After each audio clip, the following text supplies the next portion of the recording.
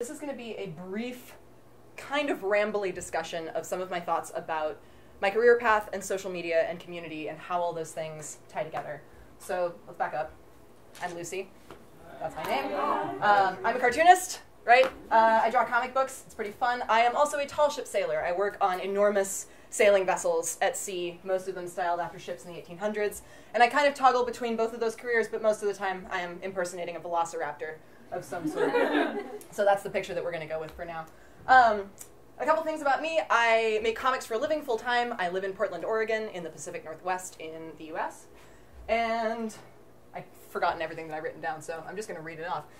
Most of my comics are about nonfiction stuff, a lot of autobiographical content, some essays, some travelogues. It's a lot of things to do with real-life adventures that I go on and then translate into visual stuff for other people to consume. And the goal there is generally, I'll talk about this a little bit more down the line, but half to do with giving people experiences that they wouldn't otherwise have access to. So I've done a couple rafting trips through the Grand Canyon in like big whitewater rafts. And I make comics about that because the Grand Canyon is a pretty limited access place, right? And a lot of folks aren't going to be able to get down there. So being able to give people comics that give them that experience is great. The comics that I make about tall ship sailing, I'm actually designing as kind of a gateway drug. I would like people to read them and then go become tall ship sailors. Or cartoonists, really. It's not, or velociraptors, right? And I'm not picky. Live your life. Do what you want to do. It's fine. But I feel like comics can serve these two different purposes of either challenging you to do something different with your life. And when I say comics, because I know we have a mixed batch of people from graphic storytelling and other departments, which is great, assume that I'm talking about all creative storytelling media, right? I work out of Periscope Studio, which is the largest collective of freelance comic book artists in North America. I believe there's about 28 of us. We all share a big studio in Portland. Feels very much like what you guys have going on here, which I'm very envious of, and I wish I could stay longer than 2 weeks. I self-publish all my work. I'm an independent creator. I do have an agent now, and I'm starting to work on a full-length graphic novel that will be more traditionally published. But for the most part, I put my stuff up online for free, and I crowdsource finances to publish my books through Kickstarter and also through Patreon. Hands up, everyone knows about Kickstarter, right? How many people have heard of Patreon before? My class, I know you have. Okay, cool. I don't have to explain what that is. Easy.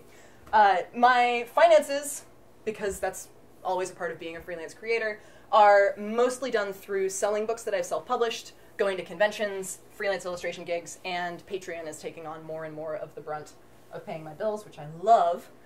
I used to loathe the very notion of social media, and now I think it's really great. I was one of those kids who insisted on not getting a cell phone until I was like, I don't know, 18, and was just like, no, I don't want to be reachable.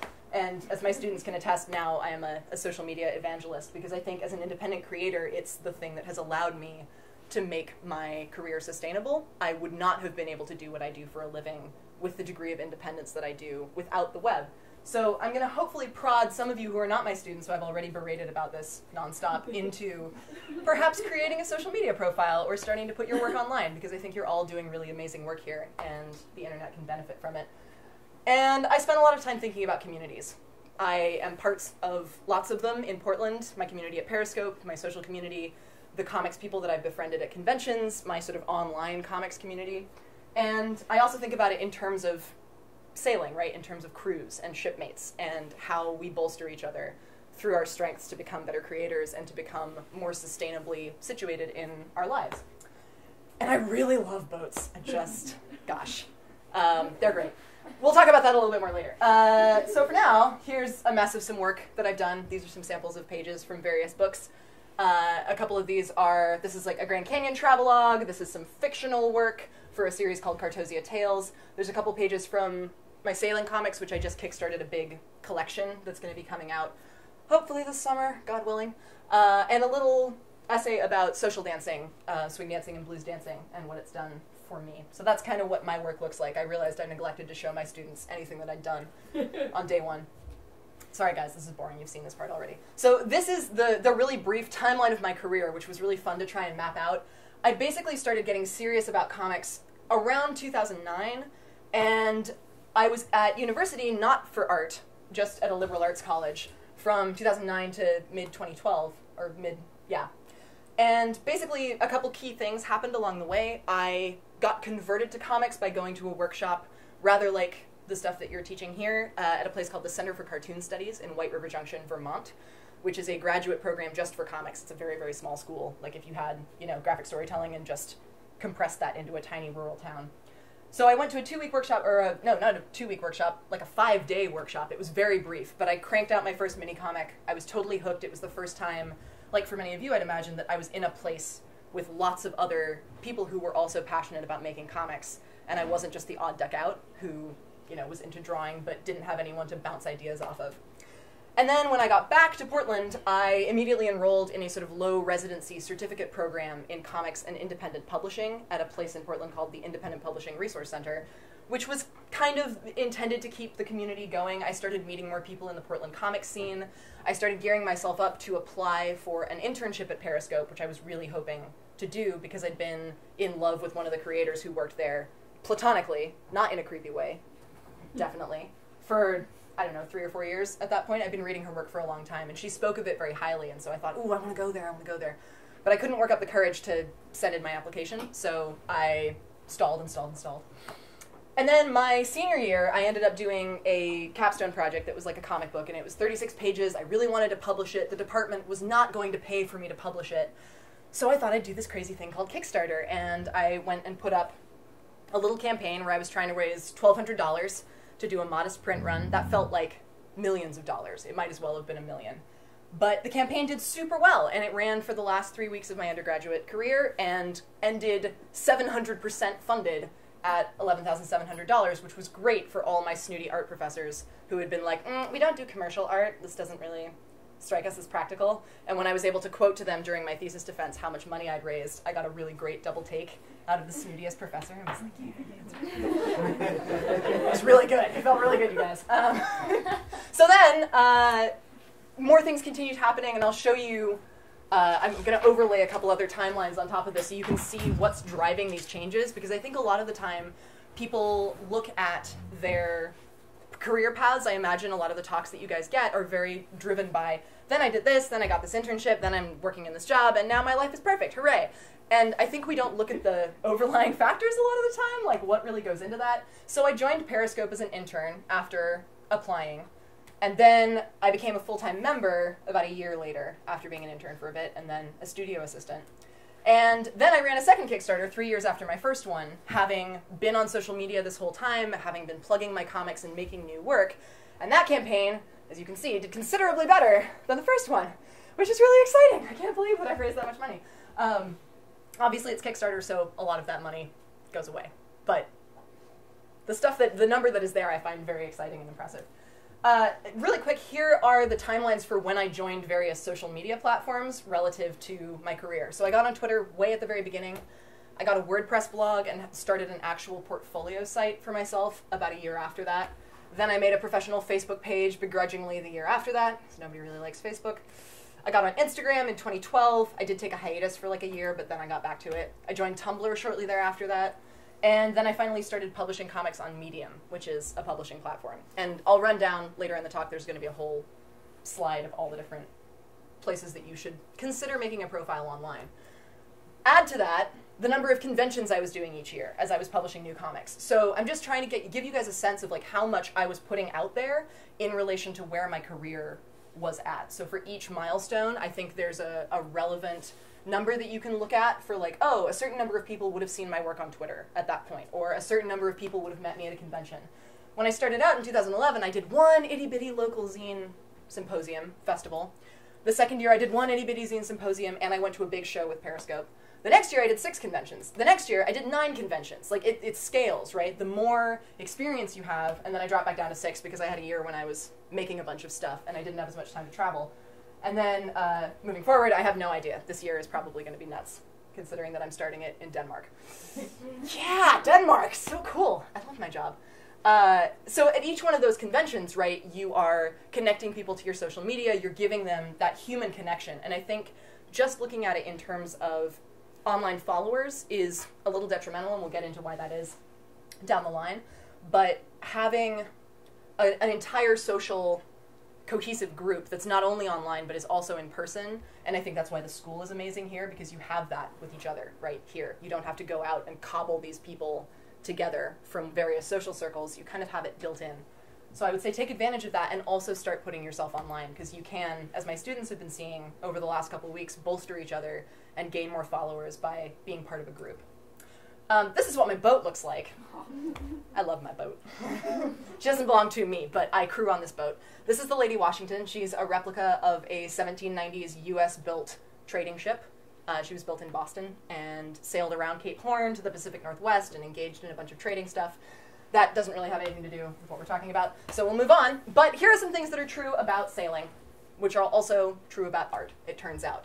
It can definitely feel like the best job in the world. Hopefully all of you will graduate and you will start working in your chosen creative fields, and people will be like, oh, you're a cartoonist slash animator slash modeler, that must be the best. You're living your dream, you're following your passion. And some days it does feel like that, right? Other days, it's really fucking hard. It's super fucking hard. Attesting to all the people who are not here right now because they're crunching on their deadlines for their classes. It's like puking your guts out, right, because you're seasick, then climbing 27 meters aloft, furling a sail that weighs many, many, many more times than you do with a team full of people in the driving rain, having to climb down and haul on all of these lines until your hands are bleeding. And that's what comics feels like sometimes. It's also what sailing feels like sometimes. And I think a lot of people would say, oh, you're a tall ship sailor. The romance of the ocean, that must be so great. And all I can think about is how I am puking all the time. Like, just constantly vomiting everywhere. Always vomit away from the wind. This is like, if you learn anything from this talk, forget everything about comics. Just puke into the wind. Don't puke and have it come back. Terrible thing. The sea is a harsh mistress. This is something that you have to come to grips with when you work on a tall ship, is that there are seasons and weather patterns and currents and tides that are going to take your boat places that you may not want it to go. And sometimes you can fight against that, and you can haul so hard and furl so hard and puke so hard that the boat does go where you want it to go. And other times you just can't, and you have to roll with the punches. And I think that's a really valuable metaphor for the way that we approach our creative practice, because especially in school, I see this attitude of like self-flagellating, you know, I have to stay up for 3 days straight and like never sleep or eat or do anything nice for myself in order to get this job done. And that's not sustainable. It's not good for you. So sometimes it's valid to say, wow, I am hella distracted today. I cannot focus on one thing. I'm struggling to maintain momentum on this project. What if, instead of just punching myself over how I'm not getting work done the way that I should be, I give myself permission to take a morning and like refocus and re-energize and be good to myself? Or you take an afternoon to sail 200 miles off course and then deal with that issue later. It also takes enormous courage. Climbing aloft, going up into the rigging, scrambling up there when the ship is pitching back and forth and the wind is blowing and the swell is going and blah, blah, blah. It's all very dramatic. And I think we don't always talk about how, as storytellers, you're being asked to put part of yourselves on the line. Every time you commit something that you really care about to paper, you're putting your passion into that, hopefully, right? Don't half-ass it, please. But if you make something that's really you, that's like taking a chunk of yourself and putting it out there in the world. And that's a really, really scary thing to do. So I think it's valid to give yourself some credit for the courage that is required. That being said, the ship is nothing without her crew. And I think that you as creators are going to be, if not nothing, severely scuppered by the lack of a solid community of people who are going to support you in your plans and dreams. Speaking of which, here are some of my crewmates from various times. Here's me. Here's me again. There's me in the red shirt. And these are people who I all love dearly, who I've entrusted my life to in various contexts, and we have done some sketchy shit together. And they're great, but that's enough about sailing. Here is a crew of different people. These are the first-year graphic storytelling students, who I also love dearly, who I've spent a really wonderful 2 weeks with. And I bring up these two pictures right next to each other, because they don't look that different, really. These guys look a little bit more barbarous. I would actually not like to meet them in a dark alley. But yeah, especially Samau. I don't know what he's got on his head, but it's like, I'm not into it. I think it's a spider. A spider. All right, solid. Come in, you guys, come in. So, yeah, I think this point that I'm making about you guys having an ingrained community here at the school, this is a great thing because you can practice. You can start posting on social media, and rather than shouting into the vacuous void, you can have your classmates fave your stuff and retweet you and like your posts and tumble them and whatever else people do on social media. And that's a pretty neat thing. It kind of creates a safe space for you to start to spread your wings in that context and not feel entirely alone trying to gain an audience. You have an audience, and what's more, you have an audience of people who are around you, who have seen you struggle, who have stayed up all night with you in the studio, and that is such a great thing to be able to draw from. So here's the deal with social media. I know this is what you're all really here for, right? The nitty-gritty. There's this kind of harsh quote from Austin Kleon in his book, Show Your Work, which is a really great read. He's also written a book called Steal Like an Artist, which I would highly recommend. And he says, in this day and age, if your work isn't online, it does not exist. It does exist, right, in a certain sense of the word, but as my students have heard me say over and over this week, people cannot give you money if they don't know who you are. They cannot pay you if they don't know you exist. They cannot hire you for things if they have never heard of you before. And I think the way that we form those communities, those crews of people, is by showing up on each other's radars over and over again, right? There are lots of people in my life, creators that I follow, whose work I have never read, but they get retweeted into my timeline enough times, and every time they're retweeted, I see something that I like, and I think, ooh, that's great, I should follow them. And then maybe I find out that they make comics about salamanders. This happened to me recently. It's a big world out there. People make comics about all kinds of things. And the next time an editor comes to you, because along the course of the way you've made friends with some editors, and says, hey, we're launching a line of science comics about animals. Do you know anybody? And you guys all know that feeling when you can recommend a friend for a job, or you can like make a connection. Maybe it's just me. I really get off on this. I think it's like very satisfying as a human being to put people together and say, oh, you're looking for this kind of person, and you're looking for this kind of person. I'm shit at it romantically. Please don't come to me with your romantic questions. But as far as work goes, it's great.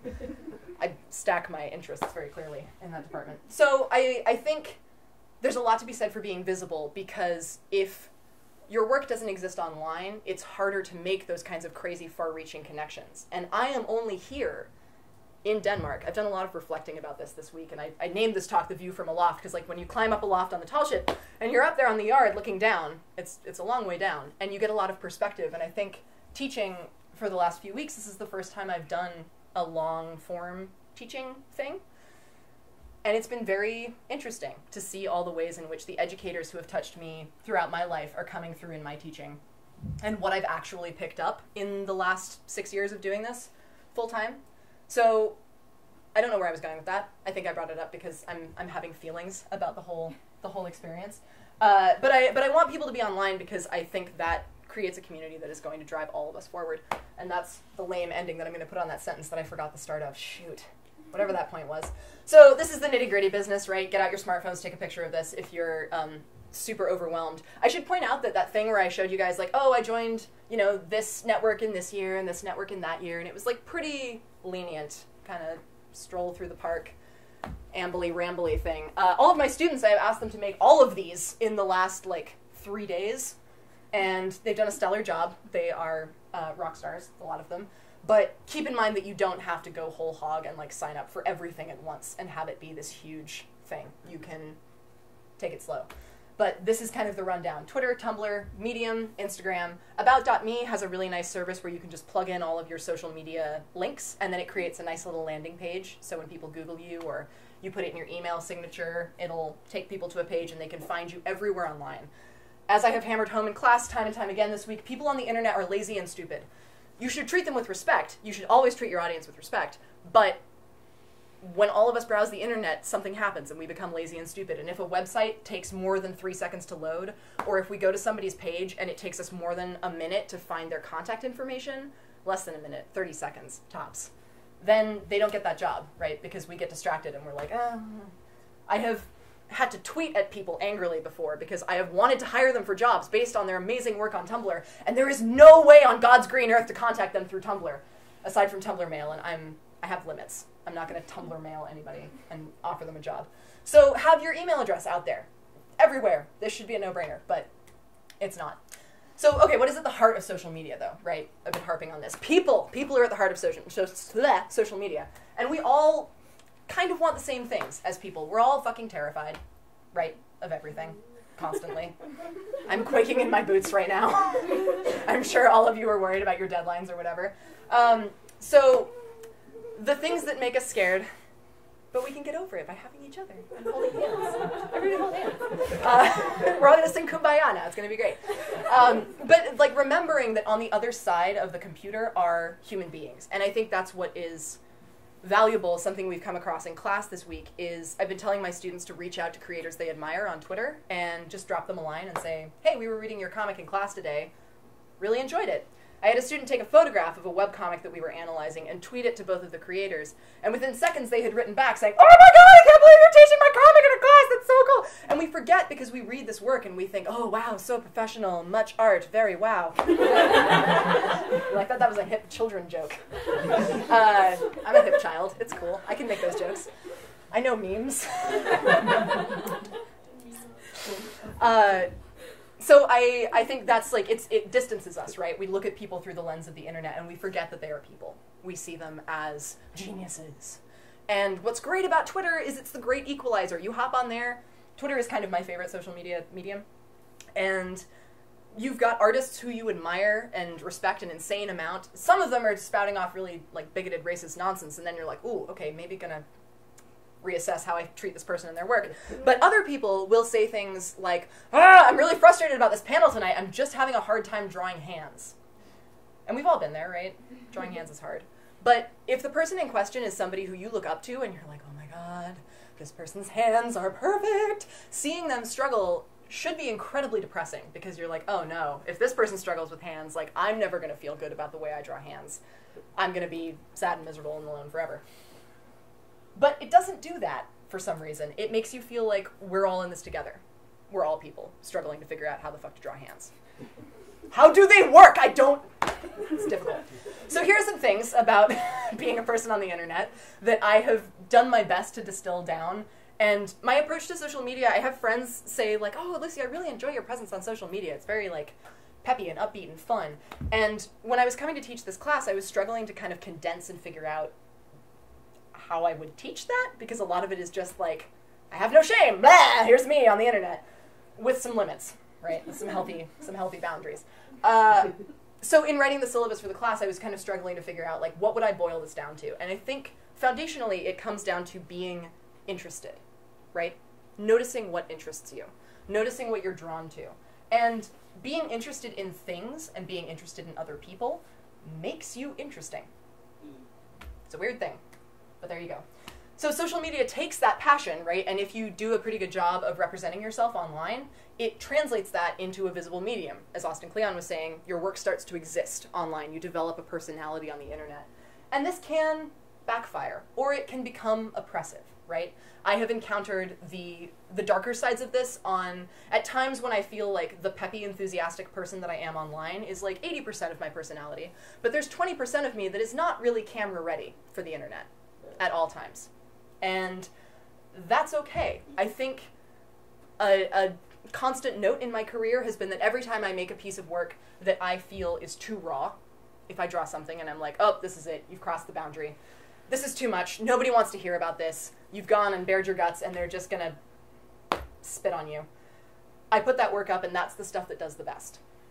That's the stuff that people respond to the most vehemently and joyously and vociferously and other big words that mean happy things as well. Vociferous isn't necessarily a positive term, but they get a lot of reaction. And the times that I am willing to come forward and say, man, it turns out I'm not a one-note human being. I'm not happy and excited all the time. People understand that.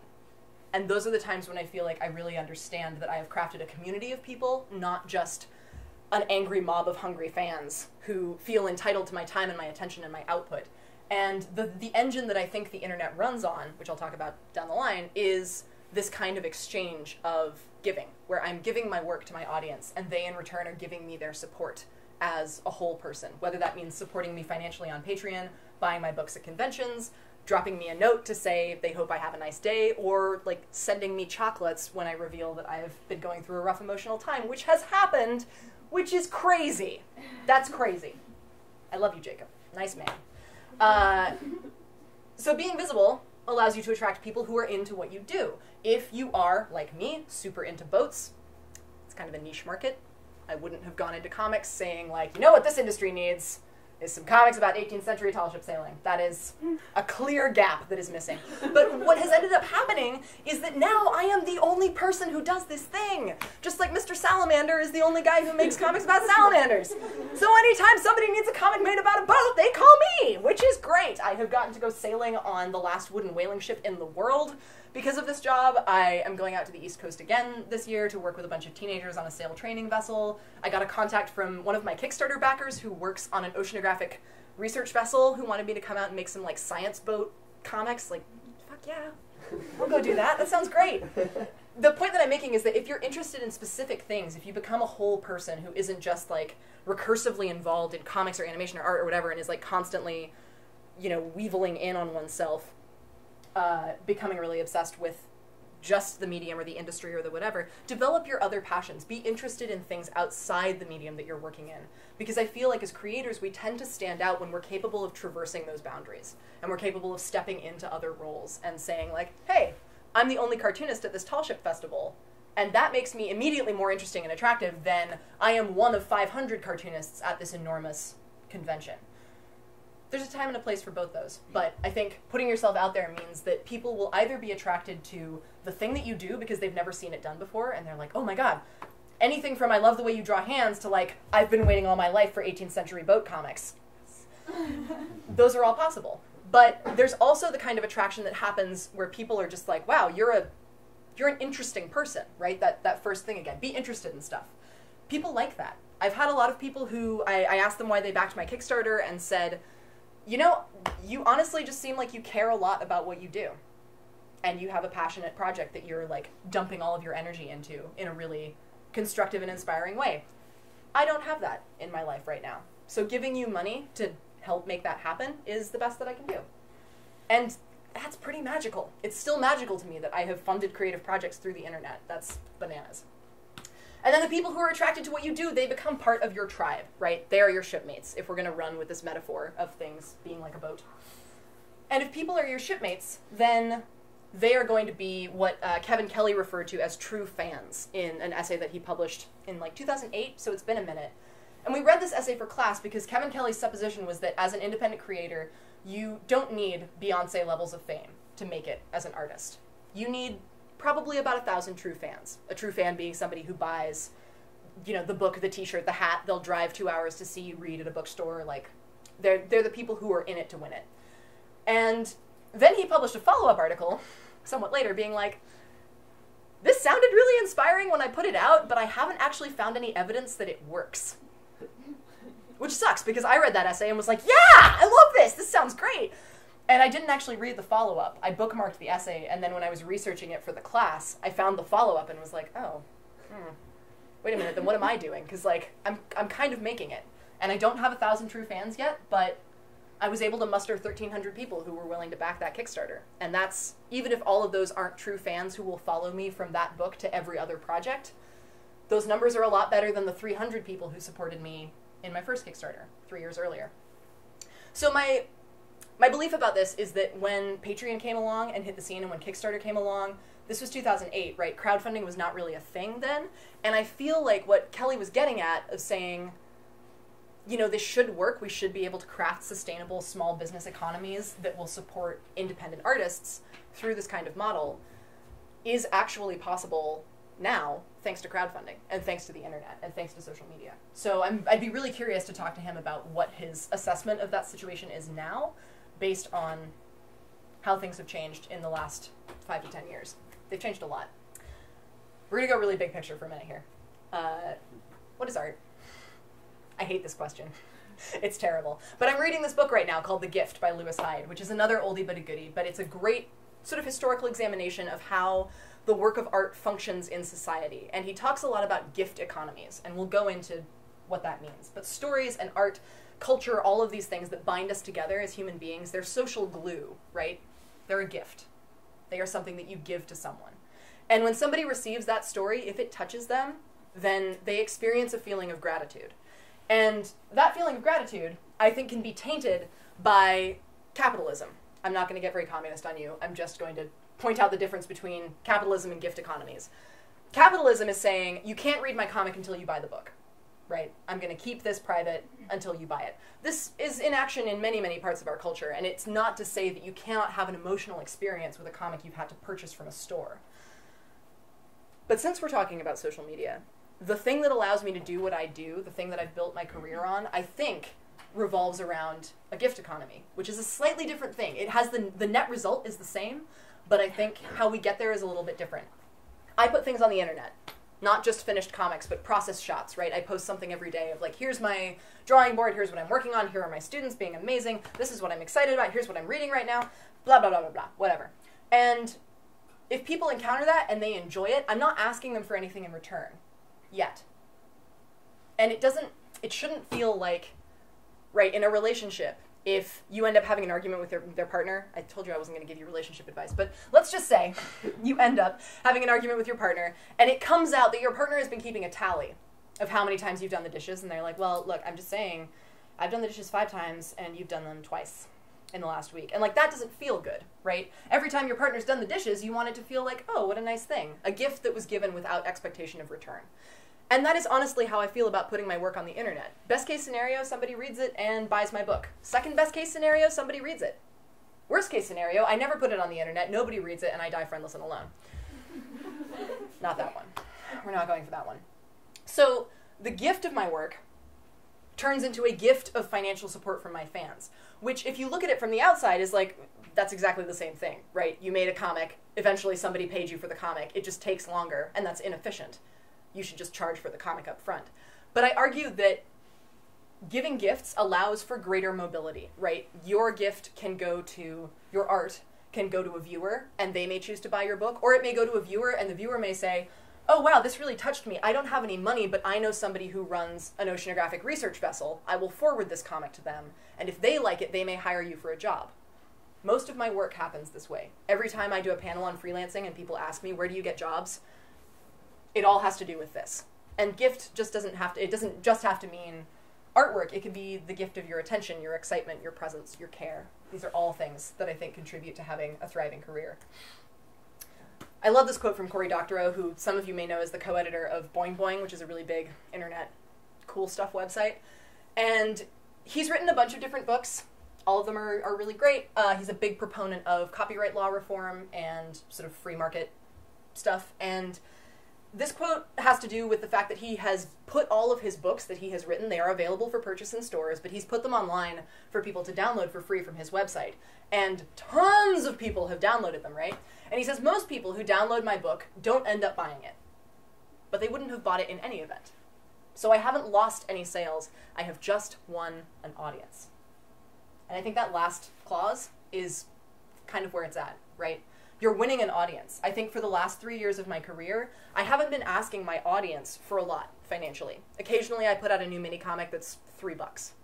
And some people buy that. And that makes me feel nice. And I go to conventions and I sell things that are $3 to $10. And people buy those and I feel nice.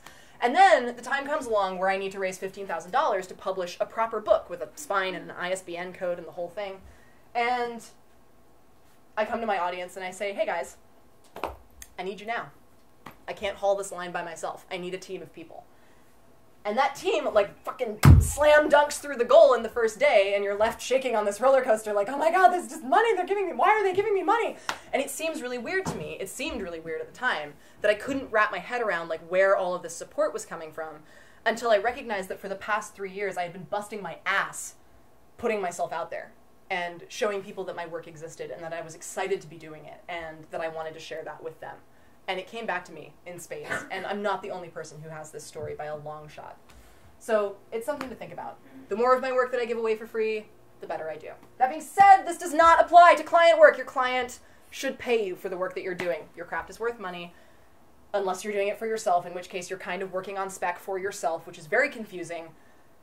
I'm hoping that by the time I die, it will have all shaken out and I'll get more than like $3 an hour for what I do on my own time. But if you're freelancing and you're working for a commercial client, you should be charging for your work. Let's just be clear. Here is a theory that I've come up with about the internet. We're probably going to stop talking fairly soon, but this was interesting to codify. I don't know how it ties into the talk. But I think the internet, right, is an engine for you saying, okay, I'm here every time you tweet or put up a website or whatever. And 2 things happen as a result of the internet. The first thing is social resonance. The second thing is social awareness. social resonance is the thing where you see something and it makes you feel less alone, right? It's either you see a comic and it's something you've known all along but have been dying to see reflected in media that makes it easy to understand. Maybe it's a comic about your time on tall ships, and people have always, like, maybe I've had contacts from people who grew up sailing on tall ships and they feel like the comic really captures their experience and they're really excited because they finally get an opportunity to see themselves reflected in the media that they consume. And I think that resonance, that reflection is crucial. It's why representation and diversity is really fucking important in the media that we make, and it's something we should all be aware of. But then the other thing that happens is social awareness, which is the exposure to new voices, which is the opposite of that thing, where, kind of the opposite, you are being exposed to somebody who is very clearly also a human being, but who may have completely different circumstances or backgrounds or considerations from you. And I have become a better rounded person, I think, for having been on the internet and listening to what people have to say on the internet. And there are huge swaths of the internet that one should probably not listen to. We harped in our class a little bit about don't read the comments. There are cesspools of humanity on the internet. But there are also lots of people making really good work. And I think looking to the work that is outside of your comfort zone gives you exposure to voices that you may not have encountered in your day-to-day experience, in your life. If you grew up in a particularly non-racially diverse environment, or you grew up in a particular socioeconomic bracket, and being on the internet, while still limiting, right, the people who are on the internet are admittedly a smaller percentage of the world's population, but out of that percentage, you're still going to get a huge array of voices outside of what you're used to. And through both of these things, I think, we get social change, right? We get the answer to Kevin Kelly's question of how is it that it should be possible for people to make a living on the internet, but we don't know how they can. Then crowdfunding comes along and things start to change. Or then Twitter comes along and news reporting starts to change because news anchors can have their words contradicted in real time by people who are on the ground at a conflict reporting on it. Obviously, there is great opportunity for misinformation to spread like wildfire, but this is a very big picture thing, and it doesn't necessarily have to do with marketing yourself or your art, but I've been thinking a lot this week about what the internet does and how it does it. So I thought I would throw that in there for you guys to enjoy. This is a question by a quote by Rainer Maria Rilke that I really love. He says, "Live the questions now. Perhaps then, someday far in the future, you will gradually, without even noticing it, live your way into the answer." And I think this is a really good thing to remember when you're on social media and you feel like you have to present your perfect, best self who has it all figured out at every step of the way. And I think the more powerful thing to say is, I'm here, and I'm excited to be here, and I have no idea what I'm doing. And that resonates with far more people than being the person who pretends to have all the answers. Here's a story about my dad. He went to Cambridge University in England. Both of my parents are from the UK. And his father wanted him to go into insurance or advertising or law or something that he didn't really want to go into. And his father had worked very hard to get him into Cambridge, to get him into this degree. And my dad decided while he was an undergraduate that he wanted to be an actor. And he ended up joining the Theatrical Society at Cambridge. He left, having graduated, and went to the States to be in a play. And his father was furious with him. And this began an enormous schism between the two of them, where they fought for ages and ages, feeling like his dad never understood him. My father went off and had this relatively successful career doing this thing that he was really excited about. But he and his dad never got on because of it. And it wasn't until his father was dying, lying in a hospital bed, that they reconciled. And his dad said to him, "I'm sorry for the way that I treated you all of those years. I was jealous that you had the courage to go out and pursue the thing that you cared about." And every time I think about that story, A, I get really pissed at the repressiveness of British culture emotionally, and B, I just wish he could have said that sooner. I wish he could have admitted that he was scared, or that he didn't know what he was doing, or that he felt frustrated or jealous earlier. And at the times when I think the internet is most powerful, I think it allows us to see those aspects of other people that make them fallible and human. And they allow us windows into each other's lives and windows into each other's realities. And the stories that we tell, be they autobiographical or fictional, hopefully we'll have that shred of ourselves, right? That courage that it takes to put yourself out there. And that will touch something in somebody else and maybe give them the opportunity to say, I was jealous, I'm sorry. Or, I'm scared, I don't know what I'm doing. So, you're enough, just the way you are right now in the work that you're doing. I know you are in an institution that pushes you to do really excellent work, which I think is amazing. And I think you should latch on to that. I'm really jealous that I never got to go to art school. Seeing the opportunities that you guys have here, it is an amazing, amazing thing. But I think it's also valuable to remember, as we've talked about in class this week, it's just comics. It's also fucking comics! Like, oh my god, it's everything! But it's also just comics. This is the weird yin-yang of existence that we have to deal with in our lives, to figure out how to move with grace, how to give ourselves permission to move with the tides and the weather, and to let our boat go where it needs to go on the days when it just doesn't want to go where we want it to go. And also to realize that that ship is your life, right? And you need your crew to sail it, and it is the only line of defense between you and an enormous and inhospitable ocean, and all you have is each other. So, that's it. Here are things that you can do to keep in touch with me. These are all the places that I'm at on the internet, and we'll take like a 5-minute break and then do some questions. So bye for now. Thank you guys.